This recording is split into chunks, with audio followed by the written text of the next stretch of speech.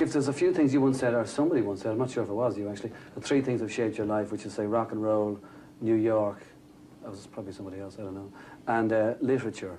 Now, you studied literature in college in '61 at Syracuse University. Did that give you a something for it, or did that actually take a something away, do you think? A lot of people think that they went to formal education, it wasn't very good for them, really, in terms of their creativeness and for whatever it was they were interested in. Oh, I think it was really good to be... I met some teachers I really liked. I got to read Finnegan's Wake in a way that I wouldn't have been able to normally, which was a great thing right there. And what was it about Joyce then? Like, I mean, is there something special about Joyce? I mean, is there any part of Ulysses that you particularly might have seen that might have been a part of you? Well, I mean, Molly Bloom's soliloquy is one of the most astonishing pieces of writing in the entire world as we know it. Yeah. I mean, I've read that over and over and over. What an astonishing thing to read. Finnegan's Wake, which I cannot read by myself, yeah. But I had a teacher who would read it out loud. And oddly enough, when it's read out loud, it's very easy to understand. It's really funny. But I myself have never been able to successfully read it alone. Well, is that teacher Delmore Schwartz, and is it important?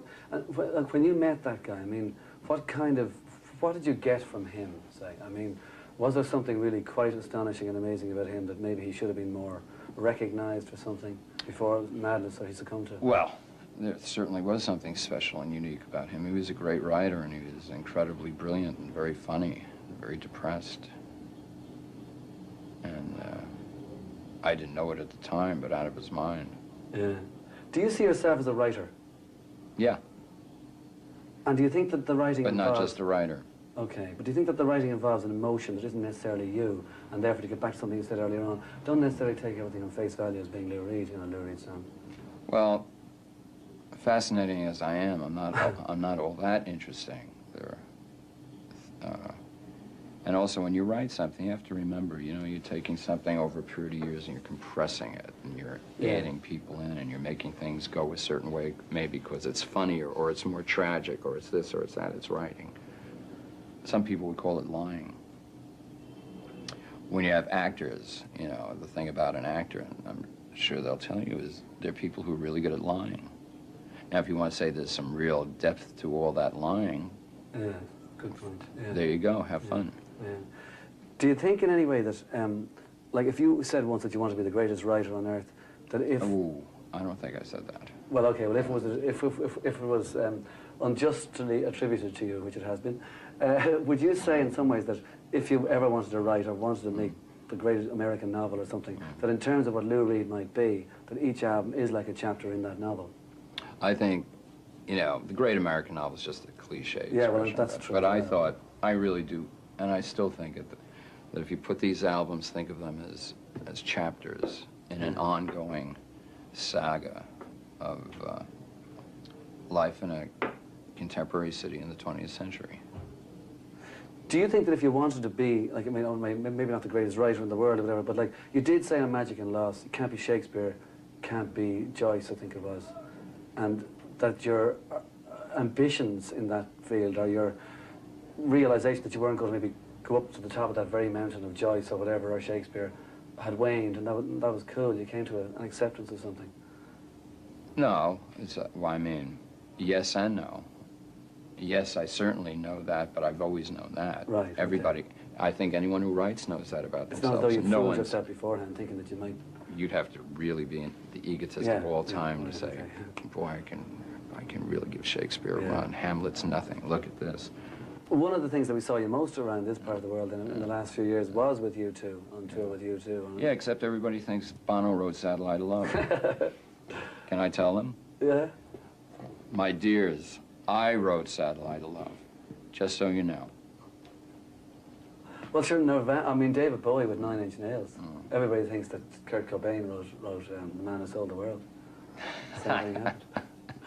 So, that's very funny. Okay, just one thing then. Like, do you, like, even if you don't look back on your music or whatever from the past... If what? If you don't look back on your music and, like, sort of listen to it or whatever, are you ever... I hear it on the radio, though. Right, yeah, but are you ever amazed and gladdened, saddened, or just doesn't mean anything to you, of the effect that Velvet Underground had in terms of like, somebody once said that when the albums actually came out first, only 100 people heard them. Every single one of those 100 people picked up a guitar. Eno's responsible for that remark. It's a pretty good response. Or it's a pretty good remark, isn't it? Eno's pretty smart. I mean, like... I mean, he's demonstrated he's still here. He's one of the world's great producers. I think it's true, as remarks go. But it is, isn't it? I mean, like, its influence in the 70s and 80s is phenomenal. It was a great idea. It's too bad, you know, the group couldn't have lasted longer pursuing it, but it was a great idea. And when you had what I might call a sort of rebirth in some ways with Transformer and... I mean, you have to just be, to realize, you know, if you're around for any length of time, you're going to be stuck singing these lyrics over and over and over. You really better be good. And if you can't engage someone mentally, how interesting can the shit be? And it can't be too trendy, because if you're stuck with it 10 years later, it'll be like wearing some really old socks. Fair enough. Okay, well then finally, Lou, as the rock and roll animal of the 1970s, do you think that you did transform into the political animal of the 80s and it's still with you? For instance, you once said when you did the Amnesty tour, you couldn't not speak out about the abuse of human rights. Well, some things are just so horrifying that, I mean, I'm not a political activist by any stretch of the imagination, but on occasion there are people I know who are, and they'll bring you something that's so awful, you know, say, I want to go do this, would you help with that? You know, just do a little show or a little, which is easy for someone like me to do. I mean, how hard is it to do that? So it's one of the few things celebrity's good for, you know, getting a good table in a restaurant and being able to do a benefit, you know.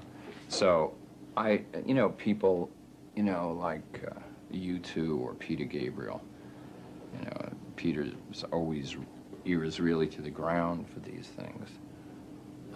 I'm not, you know, but there are certain people whose opinions I take very seriously about these things, and then it seems to be the least you could do. And around the time of, say, Coney Island Baby and Rock and Roll Heart, do you think the drugs around that time had blurred the critical impetus? I mean, in terms of the input that you wanted to put into things, and it had really got in the way. And so I don't answer questions like that.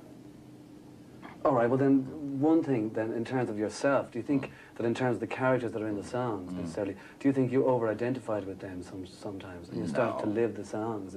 That's absurd. Is it? That's really stupid. But why? Sorry.